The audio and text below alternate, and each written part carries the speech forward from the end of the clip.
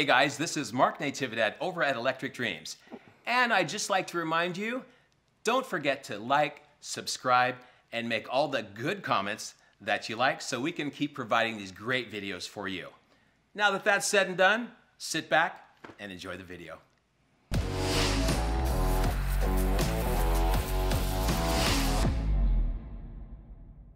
I want to ask everything about the go-kart because I know that I overhear make comments, I overhear telling stories, but you never told me anything about it. Okay. And I know that you have your family have a very important participation in the whole deal. Yeah, going back to the beginning, 1957 Christmas. Duffy Livingston and Bill, I think it was Dobrik, they owned GP Muffler in Monrovia.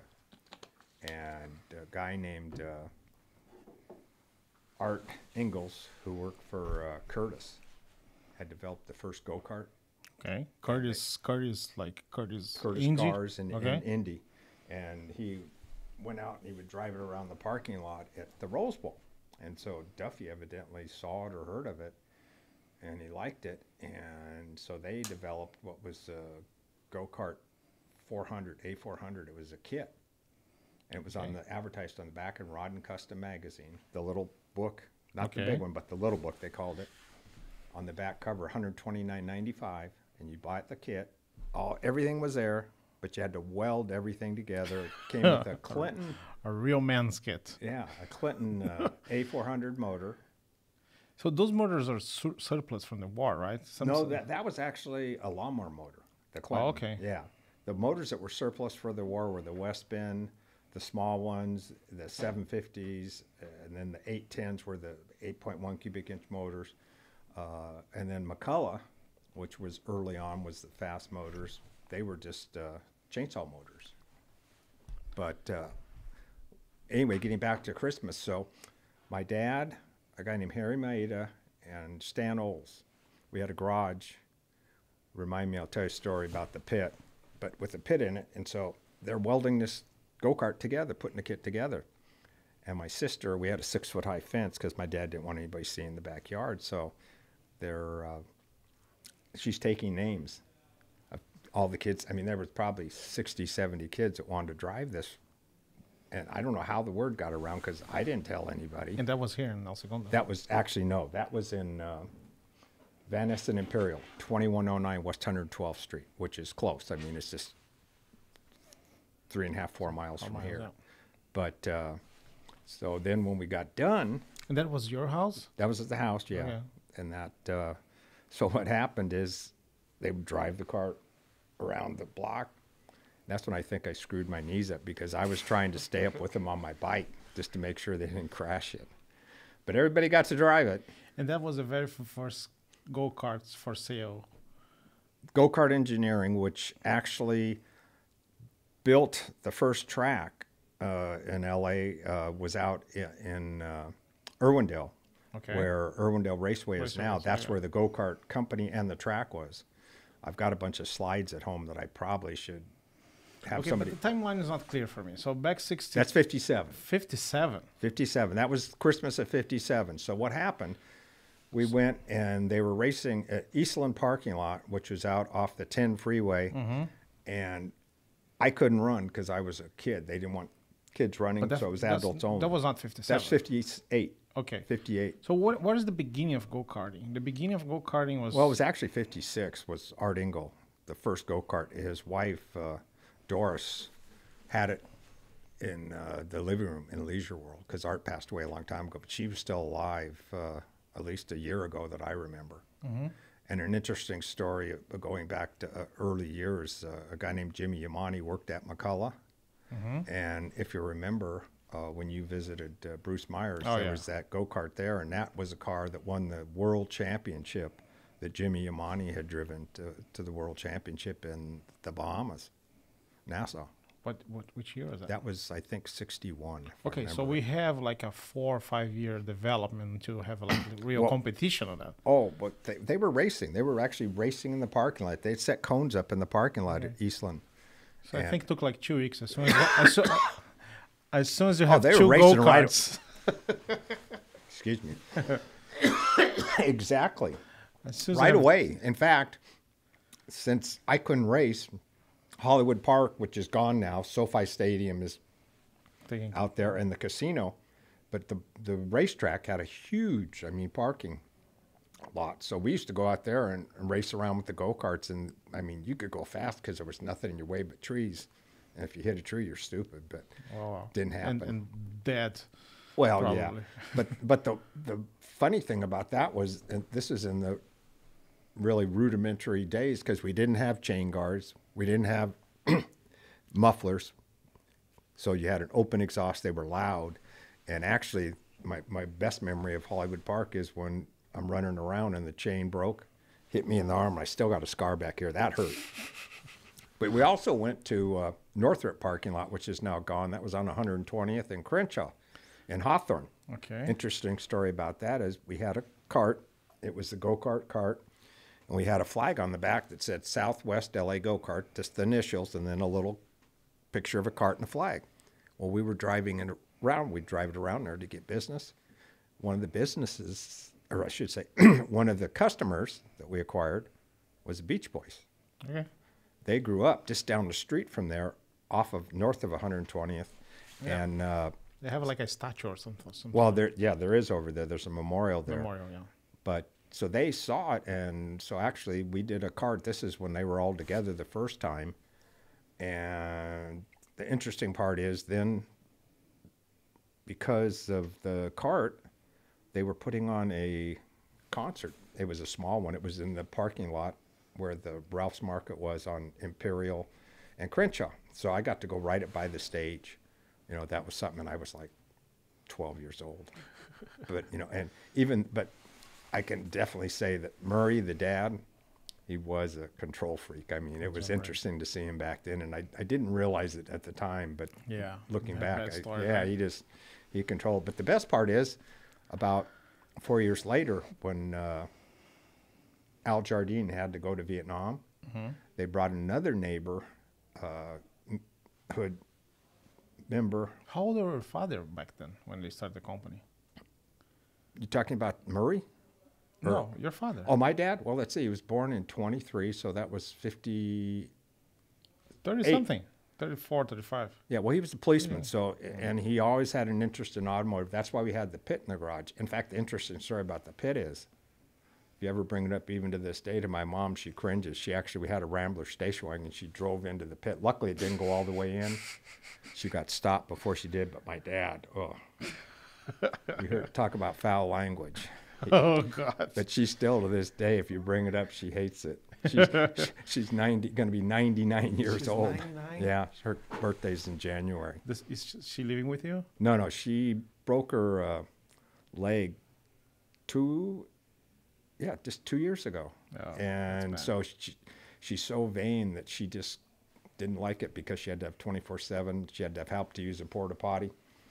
And so my sister decided to take her back to Mississippi. So she's back there, but she likes it. So she's been there now 2 years, and she's gone through the seasons, and she's 99.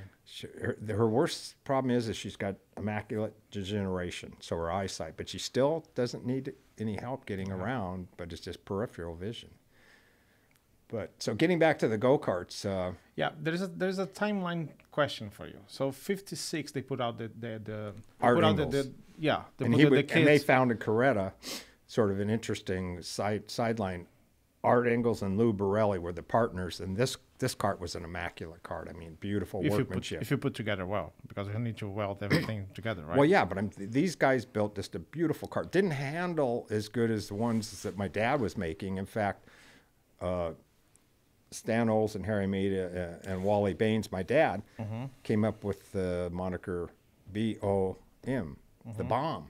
And they built custom carts, and they handled really good. My dad used to bend all the tubing and weld it up and everything. And then Harry Maida used to run a Villers, which was a B. They had like A class, which is the slower class, and then B was the faster, and C was the fastest. And Stan Olds ran a drone motor out of a drone back in 59, 60. So they all had specials. It's still a little complicated for me to understand because somebody was racing a go-kart with a lawnmower thing a Rose Bowl. And those guys came out, okay, we're going to put a kit together and sell. Well, that was Duffy and Bob. And that was 56. And That then was, no, actually 57 at Christmas. Was when we, they got formed in 57. Okay, and then your father and Maita. Well, what happened is then they formed Go Kart with a couple other partners, established a company, and he was the first dealer. So Go Kart was a brand? Go Kart, yes, was a brand. I didn't know that. Yeah. In fact, that's one cart that, yeah, that's one cart that probably Scott should get, because he has darts, he's got McCullough carts, and some other carts. Okay, so he became a dealer, and they built a track out there, so it was probably done in 59. Okay. And they were trying to get too big too soon. And they ended up... But before that, when your father got involved, that's what I'm interested to know. He got one of those kits in Christmas of 57, he told me. And then you put together in your garage with your pit and everything. We went and ran around Hollywood Park and Northrop parking lots, and because there was no tracks to run on. So 57 was the year of having fun with that go-kart. That for me, and then Eastland parking lot, they raced, actually, organized races. And did you enter any race with that I couldn't, because I was a kid. They wouldn't let kids in 1950. I didn't start racing until late 59 or early 60 when there was a track behind. But at that point, your father had the company already. He was manufacturing he was selling go-karts. Yes, put him together. That's the click that I'm trying to understand. How your father, as a policeman, got a kit, fixed it together, saw that people had fun with it. So I can make money out of it. My dad was ambidextrous, okay? He could hammer, do all kinds of things, either hand. So he was into cars. My dad, Joe McClellan, who was one of the founding members of Ford Parts Obsolete, which was a big company back in the day, my dad ended up putting an exhaust system on his car for him because my dad was very capable, and we had the pit, and it was easy to do. But he was mechanically inclined. He was very good. In fact, he ended up buying a brand new 57 Ranchero. And the first thing he did was take the motor out and put a Cadillac motor in it. And this was 1957, 58. They didn't have any adapters. He made everything. And I've got the article, and it said Fordillac. The only problem is... Fordillac? Well, because the Cadillac and Ford. Yeah. But the people that did the framing for me didn't understand, so it doesn't say Fordillac. It doesn't match up. But my dad wouldn't let me take it back to him because it was neat. I read it. I'm reading it now 20 years later, just thinking, boy, he really knew what he was doing, because he had to make all these adapters and everything. And it was a nice car, black. There was not many tools out there to make this. Well, they had the tools. They just didn't have the quality or the technology back then. But, I mean, that's just like guys used to use lead and did a lot better job than guys using Bondo. But Bondo's so good today, they don't have a problem. Yeah. What was the name of your father's car? Wally? Wally. Well, actually, it was, he was Junior. Walter Lawrence Baynes Jr. That's why you're the third. My and my grandmother called him Bud. Bud. So the go-kart company was Wally. That was Southwest LA Go-Karts. South LA. And then what happened, we would go, when I started running, we ran at a track, first track was Butler Speedway. It was behind J.C. Agajanian's Ascot. Ascot. Yeah, in Gardena. Yeah. And that's that he was here, right? Chris. Yeah, that's Chris was here. But so anyway, I raced there, and then there was some brothers, the Deming brothers, who put together a track called Trojan out in Southgate. And those guys were sort of interesting because when all those beach blanket movies were going on, a couple of them used go-karts, and they provided all the go-karts. But the interesting part is, because of that and the tie-in they had, there was people that would come out there and race, like Pernell Roberts, who at the time was Bonanza. Okay. And then they had a guy who is one of the probably most famous character actors from Westerns called Royal Dano. Tall, thin guy. He raced out there. Dano. Okay. But so anyway... That was the track. And then they had a third track that was out in Agora called Wizen's Corner, which is the building still there. And then... we're talking about dirty tracks, right? No, we're talking about paved tracks. These guys, they built the tracks. Even the one in Ascot was paved? Yeah, the one behind Ascot was paved. In fact, that eventually, Butler, it was interesting because Jim Butler thing I remember at him is Sherry was his wife, really a pretty gal, and he was just the biggest cheater out there. He used to run 8.1 cubic inch motors in the six cubic inch class. Oh, cheated on the racer. Oh, yeah, but God. I mean, so I was thinking, I hope those people are not alive still. oh, even if just he like, is, I'd oh, tell he him. was a cheater. He No. might be watching this by his wife on the couch. No, that's fine. I'd tell him to his face. Everybody did, but Oh, I mean, God. because he was enforcing No, the but rules. if it's a cheater on a race, I don't care. It's just like the way that you put it was very funny because you start to talk about the gal, and then you come, oh, he was a cheater. And say, oh my God, here's a nice gal. So And he it's didn't like- last long there. And then Tony, I can't remember Tony's last name, bought it and became Harbor Speedway. And that lasted for probably 10, 12 years. The biggest problem with Tony is he... And Harbor Speedway was just go-karts. yeah, it was go-karts, yeah. Okay. But Tony... So basically, you find an empty parking lot and figure well, out the wasn't circuit. that's what you did before the tracks. And then a fourth track locally was built in Oxnard by Yashio Yagi. What is that? Well, that just was the guy's name that Guy's built name, it. It was on sand, and Kenny Yagi was a competitor of mine. He was a kid my age, real good. And then George Ito was another competitor. George, to this day, I still think is racing, and like quarter midgets and stuff at Ventura Speedway. George was a good shoe, little guy, stocky, but man, he could drive. He went on to do good things. But those were the tracks, so we'd go around here, and then we also would go up north. Late 50s, early 60s. Yeah, 60s. Okay. And we'd go and around. then you're racing under your father's company flag. Under Southwest LA Go Kart, yes. Okay. And then we went to Pueblo, Colorado. There was nationals there in 1962. But sorry to interrupt you, but when, it's hard for me to understand because I know that as soon as you got the second car, you guys start to compete. But when your father decided to turn into a business and decide to leave the police Well, squad, because it was just something that he liked doing, and so it was so a he hobby. figured out I can make money out of this. Yeah, and he did. He made When he was planning to do this, he was looking for a market for recreation or for racing. Because those are two different things, we right? we were racing only. There were so many carts. There probably was 200 kart manufacturers back. Jim Rathman, who Scott has one of his carts. Okay. It was a POS cart. It was terrible. Didn't handle work. I mean, So you guys were interesting about performance on the day one. only definitely speed. That was it.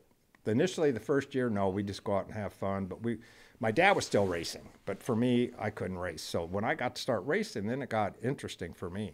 So I started learning about all the different stuff, and I could build the motors and everything from probably 10 years old. I mean, my dad still did them, but I could do them.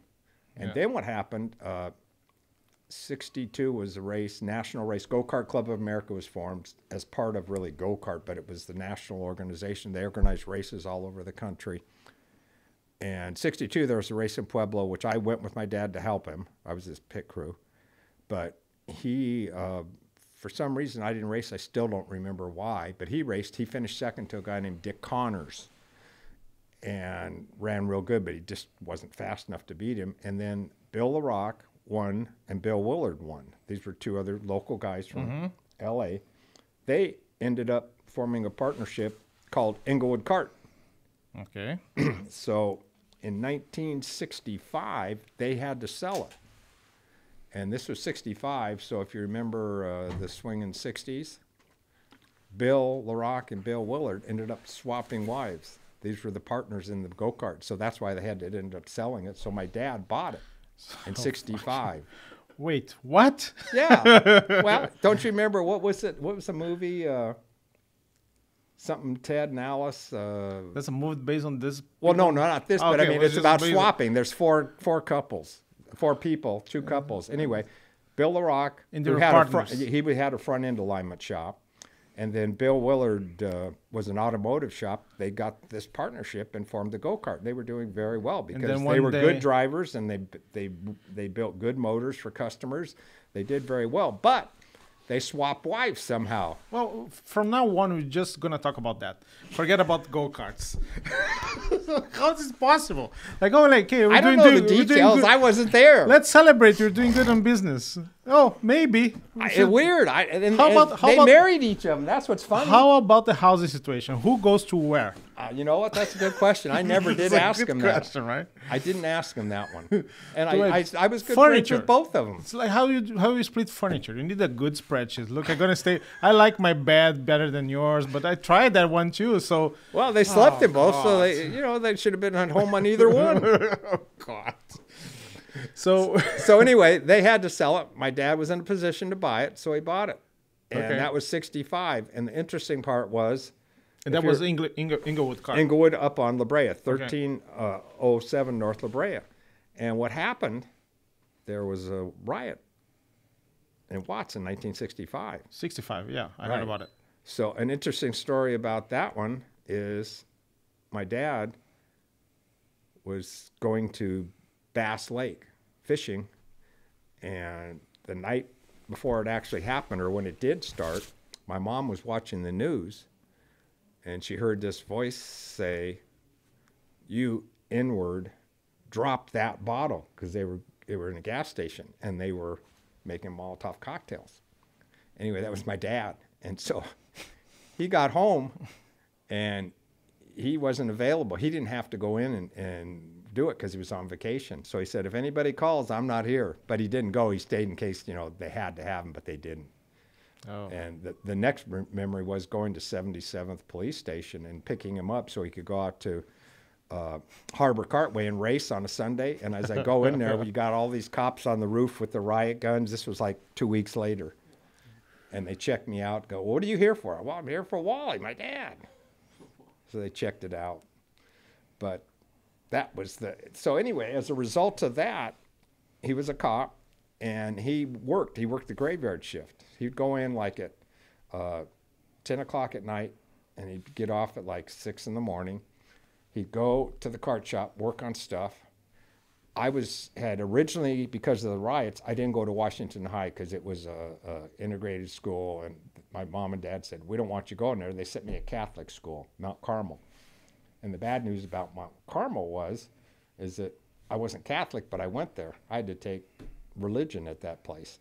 Oh, wow. And the worst thing is the grading system was 95 was an A. So here I am. I had all my grades between 90 and 95, and I got straight B's. Oh. Really? So I said, this sucks. I am not staying here. So my grandmother lived in Hawthorne, so I went to Hawthorne. But as a result, I had all the credits I'd taken, and because of religion, I had enough credits, I could go on what was called then the 4-4 plan. Mm-hmm. You work 4 hours at school, and then you go to work and work 4 hours at a business. So I was working for my dad. So what happened is I'd get off at noon. It was only 10 minutes away. I'd go up to the kart shop. He'd take a nap. He'd sleep for 3 hours. Then he'd get up again. And we did that for 2 years because he retired in 66. So 65 and 66, he was getting 3 hours sleep a night if he was lucky. At that age, you were kind of an active role on the 16, company, right? 17, yeah. So you're doing business. Oh, yeah, no, I was doing everything. I was doing the shipping. I was doing all the stuff. Interesting story about the kart shop. In 1968, Christmas, we were closed on a Monday. We were open on Tuesday through Saturday. The reason we were open Saturday is because guys would go out to the racetrack and they might need parts. We were closed on Sunday because we raced, and then we were closed on Monday to sort of recover, clean stuff up, and get ready. And that shop was already on the Inglewood. That was in Inglewood, North La Brea, initially. But so anyway, 68. We used to sell a lot of fun carts and mini bikes at Christmas because we put them in the window. There was a little display area, and we got a lot of sales. So this woman on Monday is a black lady. She comes across, knocks on the door, and my dad says, tell her to come back tomorrow. We're closed. I said, no, that's okay, because I thought I recognized who it was. And I said, I'll take care of her. I'll let her in. It was Tina Turner. And Tina and Ike across the street had bought a furniture store and turned it into the studio. They actually had a recording studio. Tina and Mike. Yeah, that was before they broke up. But anyway, so what happened is she ended up buying 3 fun carts and 2 mini bikes. So I had to deliver them to her house up in Baldwin Hills.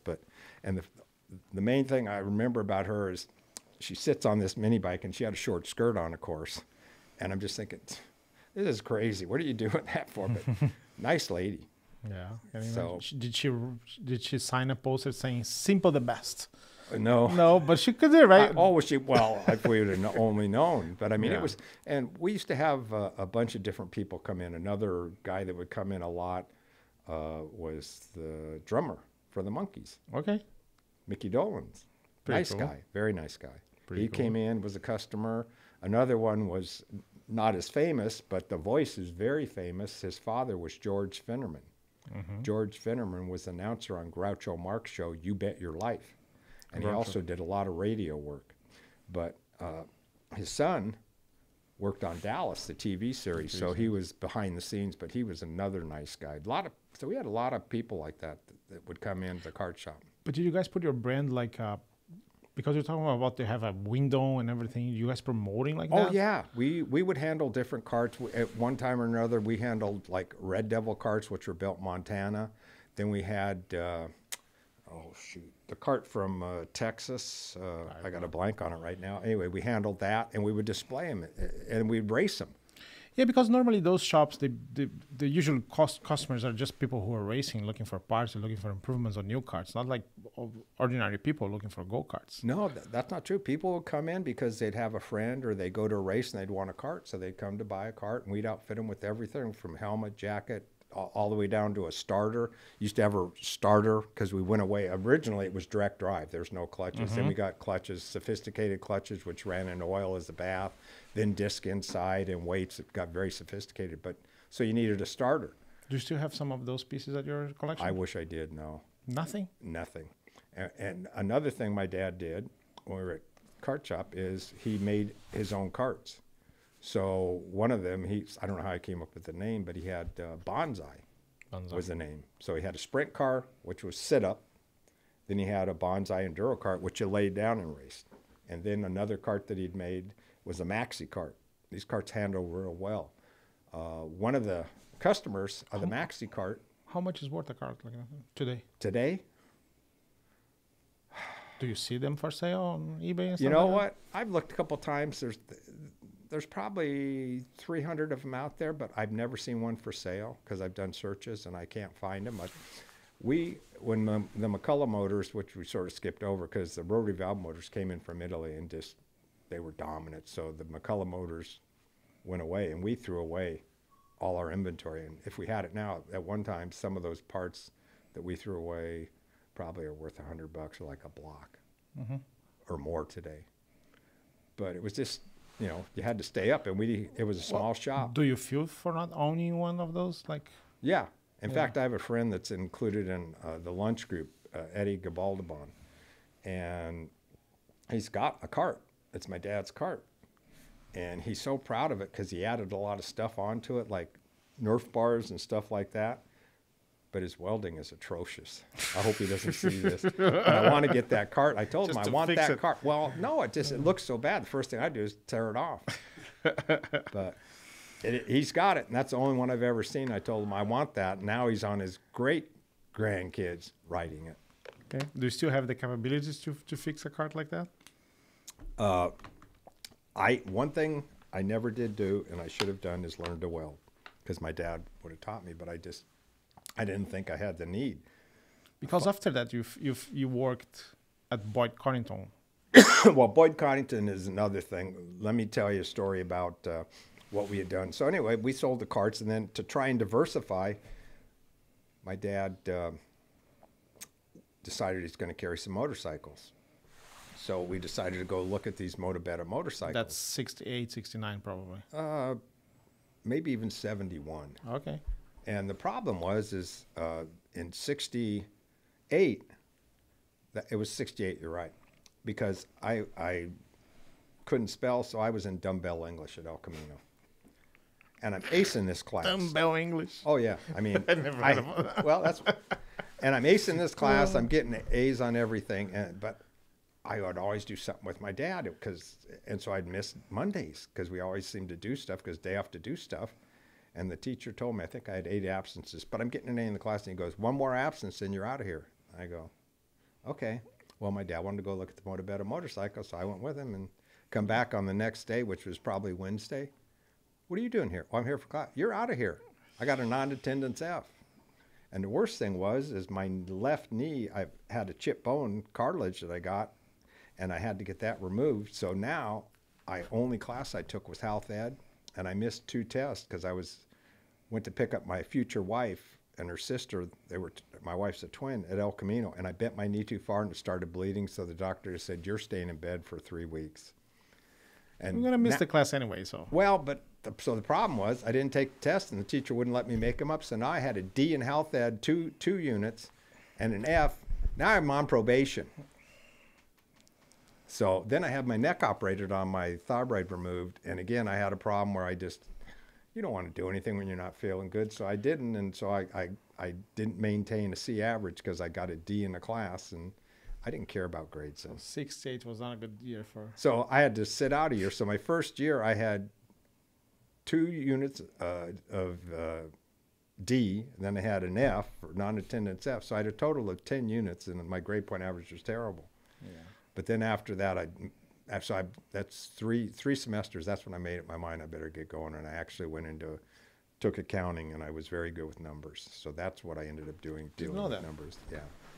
So you run your shop with your dad since you were like 13, 12, or even earlier, because you guys first. Well, we were doing it at the house. Yeah. Yeah, 7 years old. And we were racing all over the country. So you stay working for your dad till like third or something? Yeah. No. Actually, what happened is. I went to SC. The first 2 years I went to El Camino. I transferred to SC, and then I went to work 1974. So I worked for my dad up until 74. Okay, so from 65 to 70, I worked at the kart shop, and I wasn't racing at the end, but I was going in and helping him. And I also was working for this teacher at El Camino because I ended up scoring the best on his accounting test, and he'd always offer them a job. So I got really good experience from writing checks all the way up to doing the books, closing the books, and then he would do the tax returns. Hugo Dallas was his name. So that really put me ahead of all these other people when I started at Touche Ross. They didn't have a clue what a general ledger. I knew what everything was, and I'd done it. So I was way ahead of them. But so anyway, I worked for my dad until then, and I worked at Touche Ross for 2 years, which is now Deloitte and Touche. It was one of the big 8 back then. But the problem was I had 2 busy seasons. So back to 74. Okay, so then 74. And then what happened is one of my clients was Kilroy Industries, which happens to have buildings in El Segundo, the DirecTV buildings, which are now, I think, AT&T, it says on Probably, yeah. On Douglas and Imperial. And they also have the buildings on Sepulveda. I went to work for Kilroy Industries, which was a client. I stayed there for 11 months. And it just was too much work. I had a couple girls that were working. I went as assistant controller. And one of the girls got the job because her dad was the Commodore of the Long Beach Yacht Club, and Jim Kilroy was a world famous sailor. He used to sell the maxi yachts, the Kealoha, and won races all over the world. So that's how she got her job. But cute girl, but she couldn't reconcile the bank account. One time she had every reconciling item, but she didn't have them right. So I'd always have to come behind her and fix it. And we'd get like 300-400 checks a month because we had a lot of properties. And I had another gal, Nancy Martin, who we had Burroughs accounting machine, and she was accounts payable. And that's the one with a lot of. Well, you'd do it, and then you had cards that had a strip on the side, and then to go down in the machine and print over it, and then come back, and it would remember what was there. Well, the problem is complicated times. Oh yeah, come on. But anyway, it worked. Okay. Because when I was accounting, we used to have 16 column and 24 column. We did everything by pencil, and we erased to do all that adding. Now, of course, you have Excel, or they had Lotus 1, 2, 3 before that. Yeah. So anyway, I just couldn't take it because she used to come in, and I trying to help her, but also telling her, "You're not doing your job. You got to get with it." And she'd start crying. I say, "You're wasting your time." Well, Carlos does the same. So it's well, I told her. I said, "You know what?" I go, "It's not going to do any good, so you could turn it off because I could care less." I go, but the worst thing about her was Nancy was in the gutter with her language. She was worse than a sailor. So her mouth. But she ended up transferring to our Washington, Seattle. We had towers, just like the 2 on Imperial up in Seattle was the first ones that Kilroy had built. She went to work for us there, and the VP manager up there was Rick Anderson. They ended up living together, and she actually beat him up. She was built. Oh, Nancy. Yeah, Nancy Martin. So anyway, they ended up arresting her. I don't know what happened to her, Oh, my but God. it didn't matter. She was in the She was gutter. really worse than a sailor. Yeah, she was terrible. So anyway, I said, you know what? So I'm out of here. So I told him at the August. I said, okay, I'm leaving. there's too much work. how do you remember the month? Jesus. Well, because what happened is I said, I'll get everything done. I'll finish okay, it. So what happened? We get into the end of September, and I've still got stuff to do. So I'm still working at the end of October doing stuff, and I said, okay, this is it. I'm done. End of November, I'm out of here, whether the work is done or not. You can't keep giving me stuff to do. Yeah. And so I ended up leaving then, and then I went to work for my dad. Back to the rat? Yes, because we thought it would work, and it didn't work. Did you get along with him or no? Oh, I got along fine with him. He was a cop. So that's why I give Jim Williams a lot of leeway, except when he's yelling at people, put me in. But I understand that mentality. Oh, Jim Williams cannot get anybody arrested right now, so we can just... That's true. But so anyway, he can yell at how long he can. But the problem was that happened to be the worst year, 1977 for karting. It was terrible. That was the worst year he ever had. And I did the books for him. Well, so many companies came along in 10 years, right? And there was companies come along, go in and out of business. And I didn't know that Go Kart was... It was huge back then. Was a company. I thought it was Go name. Kart was actually a manufacturer, one of the biggest, along with Rupp, who Scott Bader has a Rupp kart. I think he might have two of them. But Mickey Rupp, nice guy. So anyway, I went there, and it wasn't working. There wasn't enough money, and I just said, this ain't working. I got to find something. And I get a call from Bob Rogas, who was the guy I'd worked for before at Kilroy. We need help. We need you to go up to audit the Twin Towers in Seattle because we think they're playing games. So I went up there, did consulting, and sure enough, they were charging anything and everything to these towers. And they had concrete runs that they never could have done in a day that they were charging. So, and the worst part is, a funny story is, I'd written a memo and Jim Kilroy had given it to Bob Baugh, the owner of Baugh Construction. And the next time I went up there, all of a sudden, I'm a pariah. They won't help me or anything. But the first time, they're real nice, But so I go, something's wrong. Well, Jim swore that he never did. And when we finally had a lawsuit against him, I'm going through reviewing all this paperwork. And here I find this memo. And it's written, it says, Bob, look at all these different charges here. This is just the beginning, Jim Kilroy. I showed it to him. I go, Jim, is that your signature? Yeah. Well, I told you gave it to him. And sure enough, what could he say then? I had the proof. But that's how they treated me. Those are two very different lines of work. You come from the shop dealing with mechanics and shipping and dirt, and then goes to almost an executive job doing... I was always good with numbers. When I was growing up, probably 3-4 years old, my mom, in the bathtub is giving me these numbers to add up. So I was always good with numbers. And then after that job, when you start to work with cars? Well, what happened is, so I went back to work for Kilroy Consulting. And I ended up staying there. And on December 11th, 1977, Ralph Murphy, who was a IT guy at Touche Ross, had helped Kilroy with some new systems. Well, they hired him to replace Bob Rogas because Bob was a nice guy, but he just wasn't getting the job done. So I'm in his office, and he's hemming and hawing. I go, do you want me to come to work for you, Ralph? He goes, yeah, would you? I said, well, you make me a good enough offer, I might. So anyway, I ended up going to work for Kilroy again after 11-month, consulting. And I stayed there for 37 more years. So that's where I worked and stayed. So, but I'd always been into cars because when I turned 16, which is 1965, my dad took me to, we went looking for a car. And we actually went on Gage Street in a used car lot, found a 1956 Chevrolet two-door Bel Air hardtop. It was a 265 with... Two-color, maybe. It was turquoise, two-tone turquoise and white. Yeah. And I know exactly which car is that.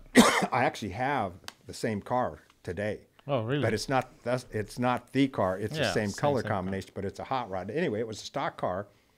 So my dad being a hot rodder, we ended up modifying it. It had a 265 motor with the power glide transmission, which was referred to as a slush box. It was slip and slide. They were terrible. Ended up putting a 4-speed in it, putting a 327 out of a 57 two-door wagon that he had, and put the 265 in that because we were selling it. And ended up, but that was my first car. And I've always been into cars because of my dad in the pit, and he just always did that stuff. So after 4 years working with numbers and collecting from bad people.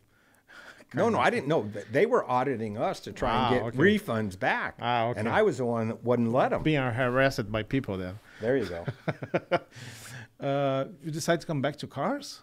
Well, I was always with cars. No, I've been in cars. In 1988, I bought a 57 Chevrolet Nomad. It's a two-door station How many wagon. cars do you have in your collection now?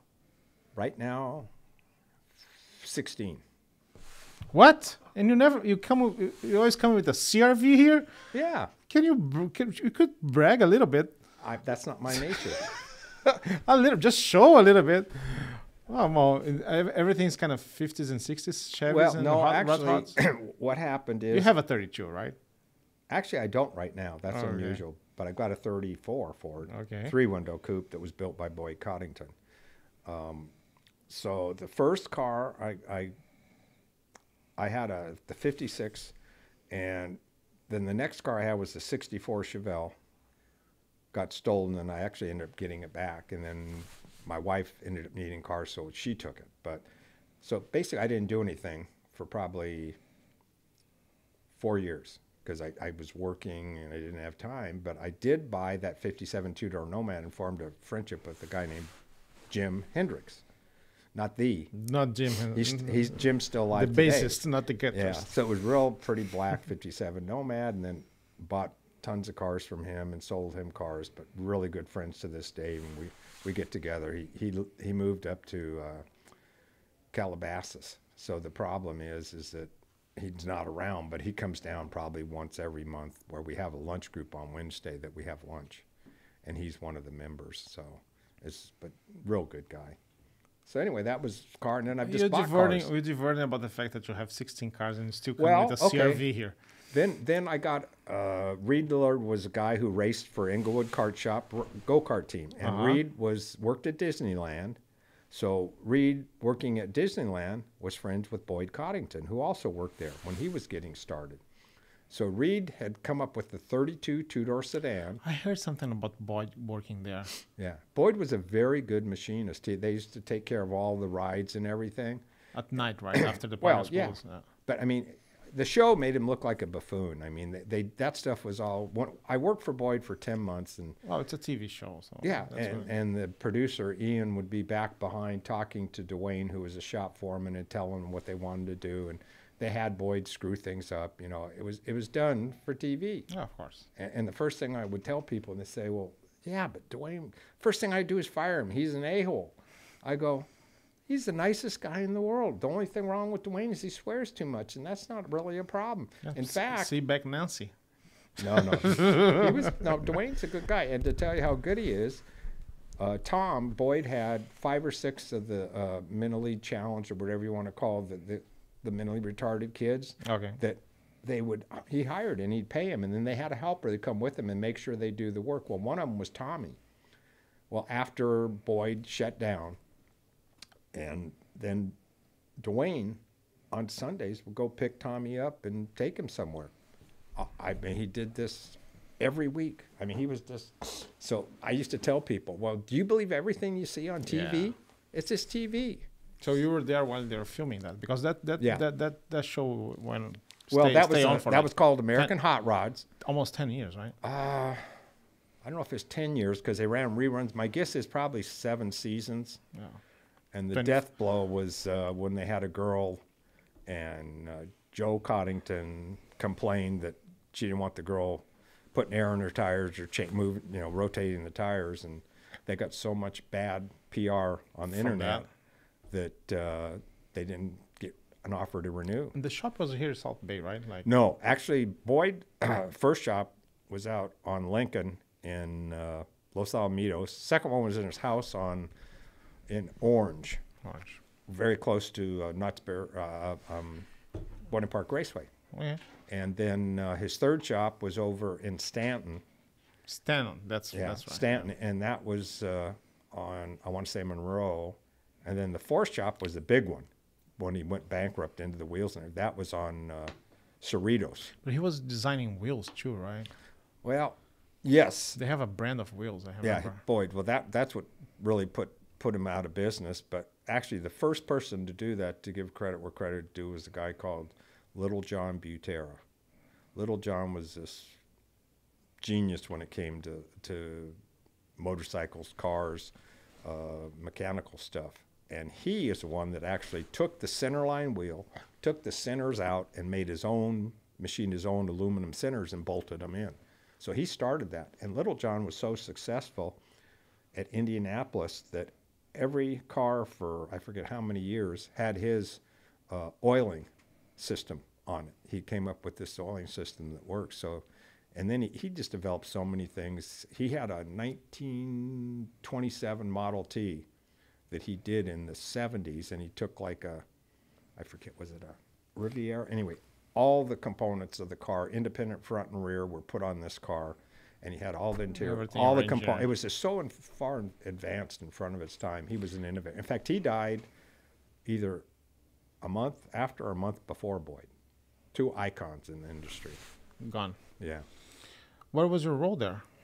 Well, originally it was supposed to go in and be the CFO. As it turned out, I ended up being more a bookkeeper. And a couple interesting stories there is when I'm there, Boyd said, well, we've got this car that we were building for Vince McMahon's daughter-in-law. Vince McMahon being the World of Wrestling, I think it was back then, executive. And his son was married to this gal, Marissa. And it was put in storage because it just wouldn't pay. So they said, have him get the car. So he goes, okay. So I got a number. I called Vince. And I said, Vince, we got to return this car. You're not paying. And not only that, even if you were paying, we wouldn't build it because the rates, this car was done 3 years ago. Now he's on TV. His rates have gone from $75 to $150 an hour, and the cars have gone from $125 to $250. So I said, we couldn't build it. He said, well, I'd really like to get it done. Can you do something for me? I go, well, I'll tell you what. Let's agree here. We'll raise the hourly rate from $75 to $100. Yeah. And let's agree we'll raise the price from the $125 to $200. Let me go to Boyd. I think he'll agree to that. And I go to Boyd, and he goes, well, of course we'll do it, but I told you to return the car. I said, well, we can do it. Just sell it. You know, Stars. or we can finish it. What do you want to do? And of course, he wanted to finish it. Yeah. 200K, sitting 200K. So we finished the car. Actually, I was gone, though, because it was causing me acid reflux. Excuse me.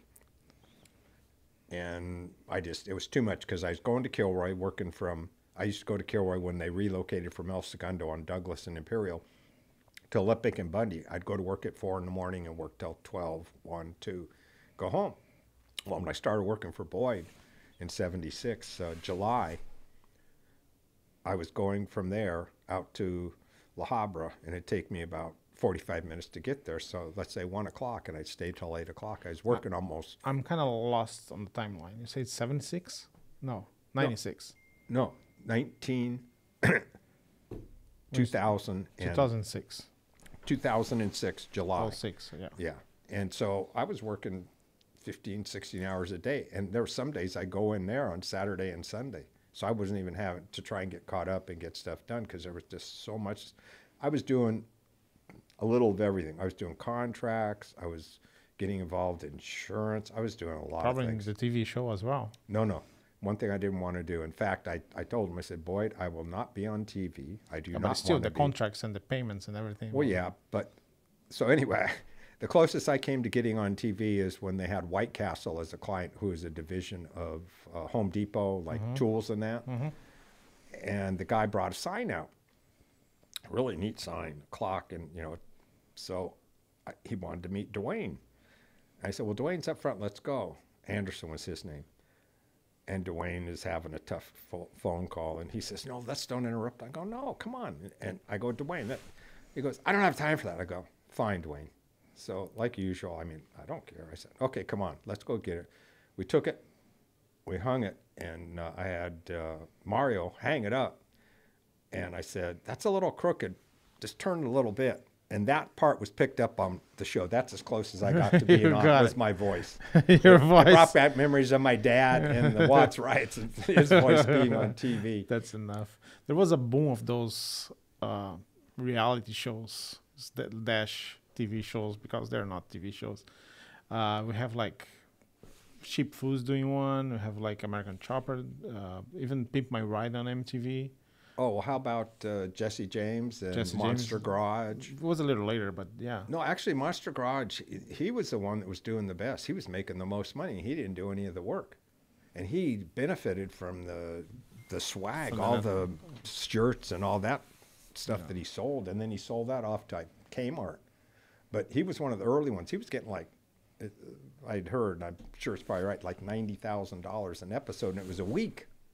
And he didn't do much of anything. He just now the work. Yeah, and the Tuttles, they were getting about 60 grand between the two of them per episode, but they took 2-3 weeks.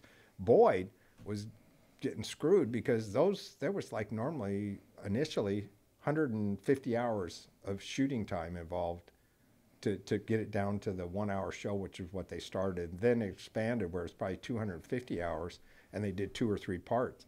And Boyd was only getting $5 grand a week. And that was for everybody. So he was getting nothing. He was only getting $40,000 for 2 months. For 2 months, yeah. Yeah. And that's a lot of inconvenience inside of the shop. And the worst part about it is that there was guys that loved it, but then they didn't get work done. And guys that hated it, and they got a lot of work done. Yeah, so you're right. It was just... well, but at some point, his hourly rate came from 75 to 150. It did. Kind of. In fact, there was an interesting deal where he built... Even today, if you have a car made from that garage, it's worth some more money. Well, it's not, though. That's the sad part, because I have 3 hot rods by Boyd. And I'm talking about, these are cars built before the TV show, so there was not weeks, but this was years to build.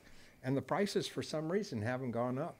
I don't know why, but I've got 3 cars right now that are Boyd cars: a 34 3-window coupe, a 33 Victoria Highboy, which is no fenders, and a 37 Cabriolet, which is a full fender car. And I mean, I like the cars. The workmanship on them's great. I drove the cars. Most of the guys that had those cars, I probably owned 20 Boyd cars. I drove them all over the country, and if I had problems, I'd pull them apart. Going to Bakersfield, I had a alternator bolt break on me. It was a low mount. It was not a good design. I had 2 other ones break, so I finally did away with it. Wouldn't use it, but so I had to take the radiator out and get it fixed because the thing blew up. And so I took the whole fender. This was a car that was a Phantom car. It was in 1933. They called it the C400 because Ford built an A400, which was a Model A. It had a full back accordion top. They built a B400, 32 2-door sedan with a folding back top, and this one never was made, so they called it a Phantom. So, but that car, the hood, the radiator shell, the radiator are all in the hotel room while I drove around to get the radiator fixed. Got it fixed, put it back in, put it together, went to the show at Bakersfield. Yeah. But the cars were built well, and they could be driven. People didn't drive them, but I did. Yeah. Let's talk about slot cars. How you get involved in slot cars? Oh, geez, slot cars. That's interesting. And I know that you're wearing this T-shirt to celebrate your Halloween Enduro win. Yes. my victory that I got to keep versus the Revo victory where I got penalized 5 laps, and I wasn't even the fastest car there. Okay, your second victory. But this one you raced with the He Who Not to Be Named? No, let's go back. The interesting part of that is that my first job ever was at a slot car track on Western, which was just down the street. I didn't know that. never told me about that. Well, that's why I'm telling you now. Okay, good. Anyway, I went to Henry Clay Junior High, which is across from what was called at the time Western Avenue Golf Course, which is now Chester Washington Golf Course.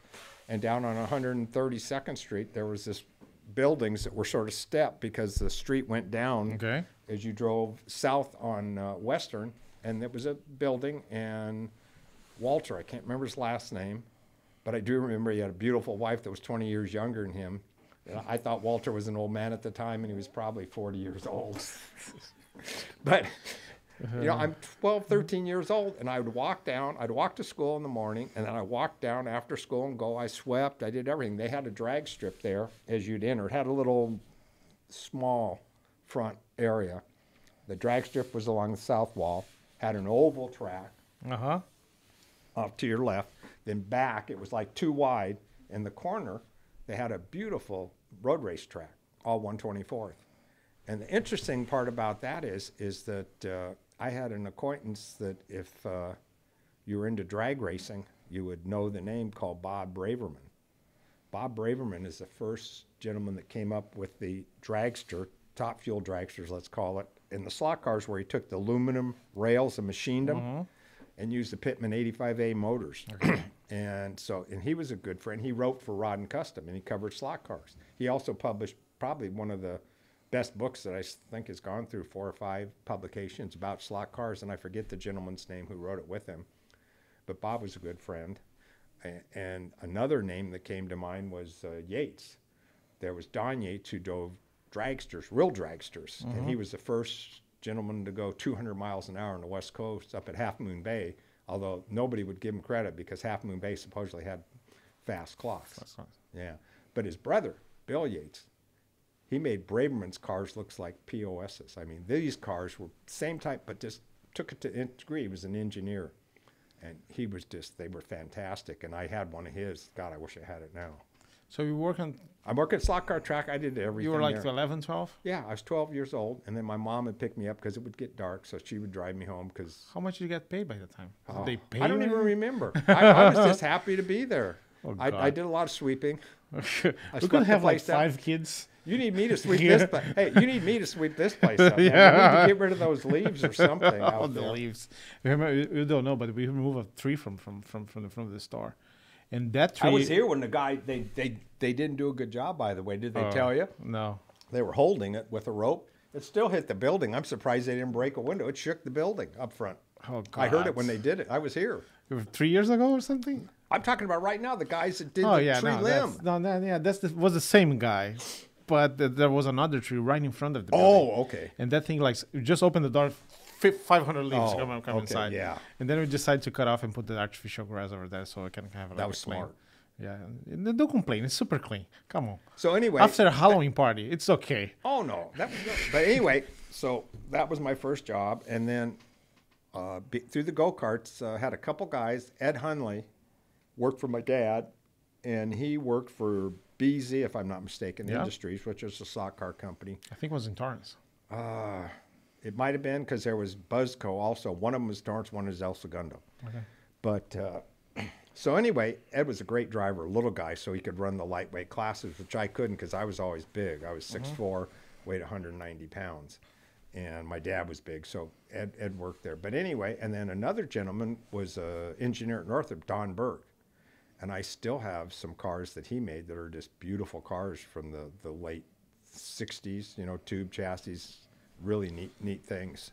But so I ended up racing again, and the Revell track was up on La Tijera and La Cienega up in Inglewood or LA, whatever you want to call that area. So you were always involved in slot cars as a hobby?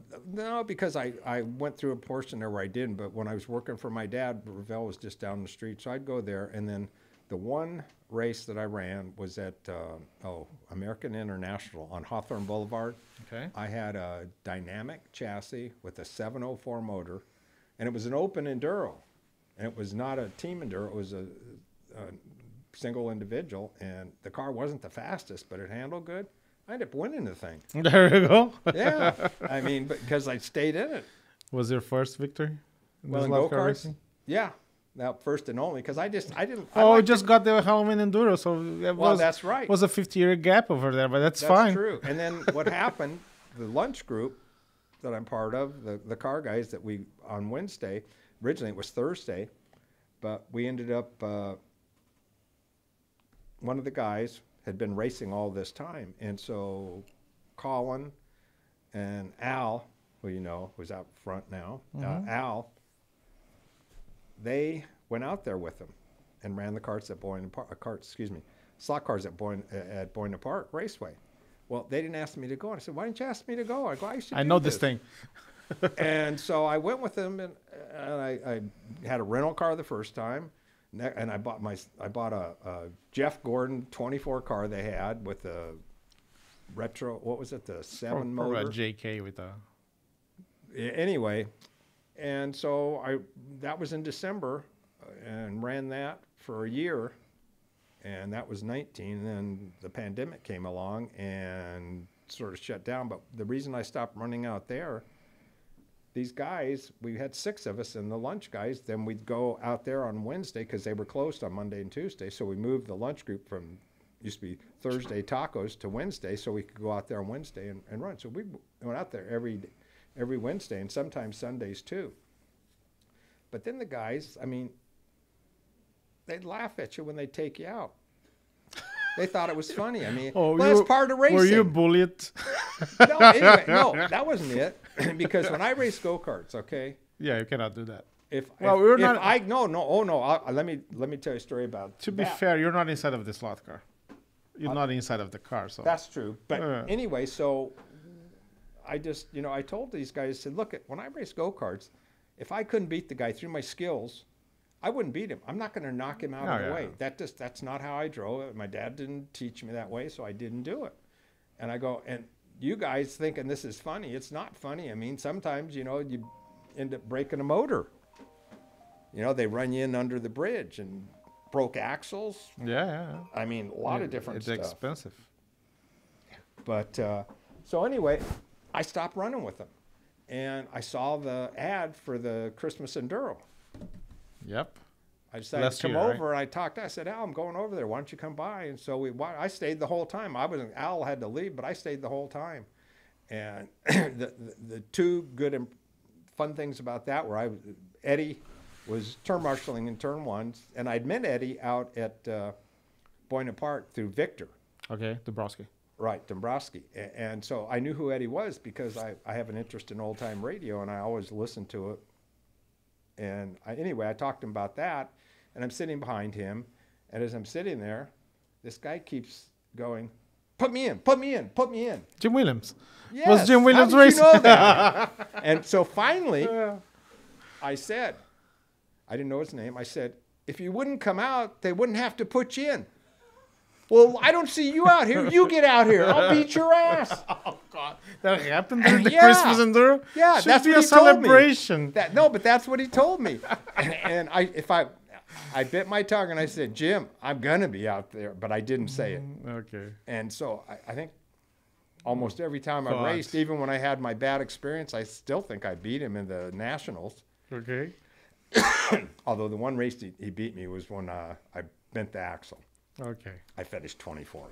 All right. But anyway, so that was it. And I started racing here right away, January, and didn't start actually racing till the first race. March. Right? Yeah.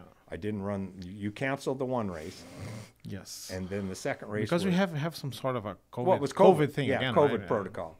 And the second race was, I want to say, Group 5 or something. Probably. And yeah. F1. Probably, so I didn't race that. I just didn't feel I was ready. And then I didn't do bad. I didn't do good. And I was really starting to get a little discouraged. And then the race that really turned it around for me was the Trans Am race. Really? Right. And what had happened, I had a Sunoco Pioneer car that was fast. I was in the 8.0s with it.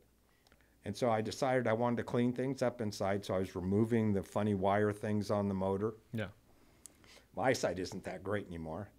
And I didn't have my magnifiers on, and I accidentally hit the plastic between the two brass posts, and guess what? The motor had nothing anymore. I burned it No up power. with the soldering iron. So that was my good car. That So was I ended my- up having to build another car, and got the Smoky Unique car, and that turned out to be a good car. It wasn't quite as fast, but it was consistent. And I was in second place going into the last heat, and I was finishing on red, and Carlos Rafael was in third, and of course Chris Tsukamoto with his washing machine car that made so much noise was long gone. But yeah, Fast. but one, yeah. Oh, he won it. So all Still I'm have the figuring he is, still have the track record. yeah, he won't though. Trust me. Yeah, I know. So Well, 1 year of development. That race was in March. Now we're in well, November. I made a deal with a person we'll name later quickly. But anyway, so What? Okay. no, but I'm saying, so I figured, you know what? I'm a lap up on him. All I have to do is turn 9s, and if he turns 850, he won't catch me. Yeah. So I stayed in the whole time in red. Didn't come out. But my times weren't 9. I had nobody telling me what I was turning. I was turning 9.5, the fastest, so that means I was turning some 10s. And guess what? He beat me by less than 2/10 of a lap. And that taught me one thing. 2/10. Going slow don't cut it. Don't cut it. It's a race. By the end of the day, it's a race. But you don't want to go 8/10. You got to go 9/10. 9/10. So anyway, as a result of that, I finished third. And I had a good race in one of the heats against Rich Jocham. And I beat him. He who not to be named. He's All right. the named gentleman now. So it was interesting. So even though we didn't do much, he seemed like a good guy, and we had a good time in that heat where we raced. I mean, we're probably Yeah, two minutes of the 3 minutes we were racing. I know that you guys started a good relationship over there. We did, but sharing what really, stuff and really formed the relationship was the next F1 race, because he's here and he's running, and I'm calling out his times. I'm saying, you know what? Maybe you need to try some oil on those tires. And he goes, no, I don't want to do that. I go, just try the NSR oil and put it on the track. He picked up 2/10. yeah. And then I said, why don't you play with the screws a little bit? And I guess he said, nah. I go, try loosen them up a little bit. Just try, yeah. You're here. He tried them, and he picked up like another 2/10. So now his car is fast. So that sort of cemented I it. think I set up that car for him. You did, actually. Yeah, it was a former Ayrton Senna Camel yellow car. Yeah. So anyway, that sort of helped. And then, I don't know, we just seemed to hit it off. And so we formed Jab Racing. There you go. Jocham and Baynes, and actually the reason it's Jab or not BJ was because he said BJ, and I said, wait a second, No. that ain't gonna work. Yeah. So it's Jab, which happens to be my youngest son's initials, Plus- Joseph Andrew Baynes. Plus a jab in a competition. Yeah, no, There you exactly. go. But it's just it seemed to work. We also when we went up to Motown, he went up on a 1 day. Which was a mistake, but he drove up in the morning and came back at night. And the funniest thing about that is he wanted to go up there Saturday. And I said, no, I've got this cold and I'm trying to fight it. I don't want to do 10 hours of driving. That's not going to help. So he didn't. And the best thing about it was he got to come here on Saturday. And as a result, he didn't know you were going to be open. I did. I said, why don't you go there?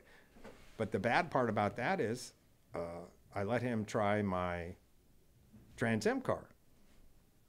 And on white, he ended up turning a 788. And the record is 793 on yellow. black. Oh, yeah. No, I think it's black, if I Black, remember right. probably. Yeah. Black or yellow. No, you're right. It's yellow, probably. It is yellow because Chris slowed down in the race, just played it safe. Chris is a good friend now because he races up at Big Lou's. Yeah. So, in fact, The silent that car, for some reason, rumor has it, by Kevin Tabucci, Okay. that car probably wouldn't pass tech if you pulled the body off. Okay, so now I have to ask. No, I'm just saying. So anyway, More Chris work. has got a new car, and I told Chris, I've been kidding him the whole time since that race. I go, you're gonna have to help me with the Trans Am. Well, his new car will only do 8.4. He can't get it going, and I mean, I was able to do an 8.04 on white, and then when Rick did the 788, and he heard about that, he goes, you need to help me. I said, well, what do you need? I'll tell you.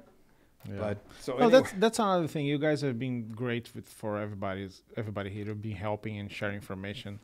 I think you are kind of the core of the group, you and Rick, because we've been winning, we've been racing on top, and if somebody has any questions for you, gonna say right away. There's no games or anything like that, and I really appreciate this part of it. And I know that you guys are helping other people, new people like Tim Fleener and other people like who comes with a lot of doubts. how about Dan Fouts? Which is a new guy who's He's coming, the guy right? that Yeah. raced 132nd out of Buena Park Yeah, with yeah. Greg and Chris Coddington, Boyd's sons. And I guess he's very successful out there. But I came to the track last week. He was here, and he's working on his car. And I sat down, got my controller, and before I could, he goes, I'm new.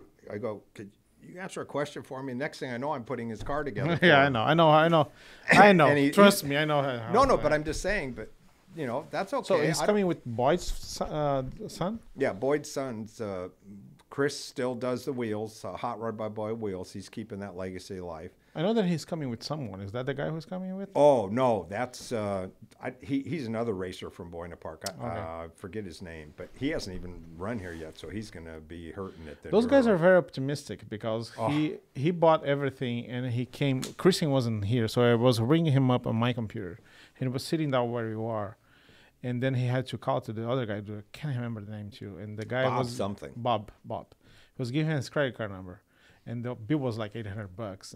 And then say, "Oh, it's $800." And the guy over the phone say, "Oh well, we're gonna beat them anyway." So they're very optimistic for a guy who never been here. Well, the funny thing is, as a result of that, and the car that I did for him, I mean, right out of the chute, I ran it 10 laps and did a 7.6. And I said, this car is capable of going a second faster because the tires aren't trued. I mean, so anyway, and he has got it in the 4s now because I worked on a little more for him. He's been coming up here twice now, and he did get down to 6.4 with the car. So that's very competitive for the Group 5. Group 5 class. But so last time, as I'm getting ready to go, he goes, I got a question for you. I go, yeah, what's that? He goes, would you mind building a GT40 for the Enduro? I go, no, I do that. Yeah, sure. they're enrolled for the Enduro too. Yeah. So anyway, but you know what? My motto has always been, goes back to Inglewood Kart. My dad had a very good work ethic based upon the fact he was a policeman and had the business he's operating, which I feel I had too, the same ethic. But having said that, it's just you always treated the customer right. The customer always came first. We'd be at the go-kart track, and a customer would have a problem. Either my dad or me would go help them fix it, and at the detriment of our race because that was time we couldn't spend on our cart, but we helped the customer, and that's why we had such a good reputation. Because the gentleman that bought it afterwards worked for my dad for several years and bought the business, Jerry Freckleton. He made the mistake. He forgot about those Christmas sales of fun carts and mini bikes. And he moved the business out to Corona in an industrial area. Nobody driving by there is going to see it. So when we had him in the display area, people saw him off the street and stopped and would buy Like it. Tina Turner. Right, exactly. Yeah. So he didn't get those sales, which hurt the business. But worse yet, his son started racing. And when his son raced, son came first. Well, he lost his customer base, and Inglewood Kart is gone from the scene because he just couldn't keep going. He didn't understand that concept. Did you have a good time when the DeLorean rolled in? Oh, the DeLorean. You know what? I wasn't really into it, but yeah, I appreciated it. Well, the kids went crazy. Oh, right? it was great for them. That's why I appreciated it, because it sort of fit in. The whole idea of that Halloween party was we bring people in, they try the track, they have the little party going on, the store is dark, it's pretty cool, have lights on the cars, and suddenly we stop the track and have the pros racing. And those are the best drivers we have because it's based on the points. Drivers' Championship, on the points. I still can't believe you did that email that people didn't understand. Wow. Well, it's right in the rules. You can read it very simple. Yeah, and the whole year we're talking about, look, you need to be under the 6th. It's just because people like you and Rick were both... well, we both could add teams. Yes, but you race together, so we start to go Right, down you went to down the the thing. list. And then when people saw people on 8th or 9th Or going to like the race and say, Robert why even. are you not racing? Yeah. Yeah, because you're further down the list. It's obvious, or nobody wanted to partner with you. Anyway, I'm glad that you guys are here. I'm glad that you guys did that race, and I think we're gonna I think the way that I set up the calendar is pretty fun with the swap meets and the nationals. The and swap meet was great because, to tell you the truth, up until last Saturday, the car Rick was going to run was a swap meet buy, a There you go. 69 scale electric. There you go. And he bought one for me, and my car wasn't as fast as his. But then what I didn't finish telling you is that I ended up with that car that he bought, the yellow 69 Camaro, and my car is missing. So he's got my Okay. car We'll have because a of missing running car. that fast. So, and I won't get it back. He says he thinks it'll show up after the race. Well, we know that Rick nowadays is not feeling well, right? You know that, right? Because he's 0.003 slower than me. Oh my God. He brought that up, Rick. I didn't. I'm gonna make a T-shirt. The reason that I'm he's gonna have a T-shirt. the reason that he's not happy is because I took him out You took him out. in the LMP race on the second Oh, lap yeah, where that I was- was fighting him for the lead, which was It's neat fun. for me ever since I beat him in the Can-Am race, he's beat me. I can't beat him. He But who that's not to be because named. he's probably one of the top 3 guys in the country when it comes to his reactions and whatever. Yeah. And I'm a 73-year-old man trying to compete with a 61-year-old guy. Well, we're teaming up with him and winning races, so it's fine for you too. Well, it is, but you know He's what? a hell of a racer. He's so fast. It was fun. quite- He is fast, but the best part is that at the Nationals, he ended up running my car that I set up because his car wasn't as fast. There you go. So that's the partnership. That's the beauty of it. So Exactly. you're sharing stuff. We are, and this time I didn't really want to share stuff because I got to 8-0 on white. And he took your car. And he took my car. But you know what? He doesn't know this yet. Today I went to 7.976 with my new car that I had to build. There you go. So There you go. with me driving that fast to get within a tenth of him, that car is faster than his. So Then his he's got car a problem. probably, yeah. He's very, very fast. He is fast, and that, you know what? 0.003 is lower than me, but very fast. Walter, thank Marco. thank you very much. I don't think I can beat him in a race. Like he's constant fast. Well, that's why we won the race, because he did 2 heats where he never came off. Yeah. I did 1, but he did 2, and he did 2. No, I think I can do that too, but the thing is the rhythm, the pace. It's fast and fast and fast and fast and fast. I know it, and his times.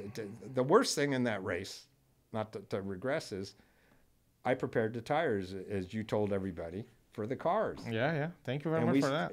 Well, you're welcome. I after testing that car for 2 laps and seeing it had no traction, there's no way I wanted to do an Enduro like that. So Yeah, I I didn't know. mind it. But for some reason, when we got yellow, the tires or that car was not ready to race. That car, I could barely get in 6s, and Rick just wasn't as fast until probably the last 2 minutes of the race. So we had the fewest number of laps on yellow of anybody. We had the most laps on 4 of the other lanes, and on black we had the second. But that car just wouldn't kick in, so that's probably the tires I did from 2:30 to 3 at night. the last It bit me in the shift, butt. the last ones. Yeah. But Walter, thank you very much again, and thank you for doing what you're doing here, like putting this group together and helping people out, and even when it's you a play. win. It's fun. I did that at my dad's, like I said, in the go-karts, and they were customers, and they aren't my customers, but I don't know. I sort of feel attached. That's why I'd like to talk to Scott. Yeah. Maybe I could do something. Of course But you can. anyway, it's a pleasure. Thank you very much, man. Thank you, and have your arm get better. Oh God. Remember, you got a race. I hope yeah. you're Oh, you right-handed. got a race? Are you right-handed? Okay. I am. Okay.